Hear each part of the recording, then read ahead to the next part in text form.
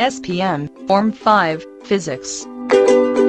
Chapter 5, Radioactivity. In this video, we will summarize the expected learning outcomes of Chapter 5, Radioactivity in the form of concept map. In this chapter, we will learn and understand more about radioactivity. There are 5 main sections in this chapter. 5.1, Nucleus of an atom. 5.2, Radioactive Decay. 5.3, Radioisotopes. 5.4, Nuclear Energy. 5.5, Importance of proper management of radioactive substances. In section 5.1, we will learn about the nucleus of an atom. At the end of this section, you should be able to describe the composition of the nucleus of an atom in terms of protons and neutrons, define proton number Z and nucleon number A, explain the term nuclide and use the nuclide notation, define the term isotope.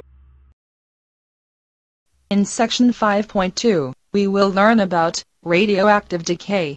At the end of this section, you should be able to state what radioactivity is, name common detectors for radioactive emissions, compare the 3 kinds of radioactive emissions in terms of their nature, explain what radioactive decay is, use equations to represent changes in the composition of the nucleus when particles are emitted, explain half-life, determine half-life from a decay curve, solve problems involving half-life.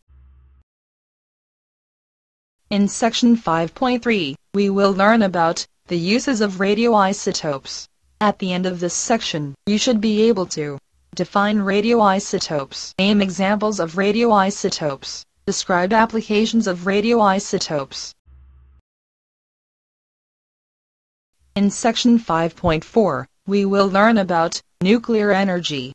At the end of this section, you should be able to define atomic mass unit, AMU, describe nuclear fission, give examples of nuclear fission, describe chain reactions, describe nuclear fusion, give examples of nuclear fusion, relate the release of energy in a nuclear reaction with the change of mass according to the equation E equal to mc square. Describe the generation of electricity from nuclear fission, justify the use of nuclear fission in the generation of electricity, solve problems involving nuclear energy. At the end of this chapter, section 5.5, we will learn about the importance of proper management of radioactive substances.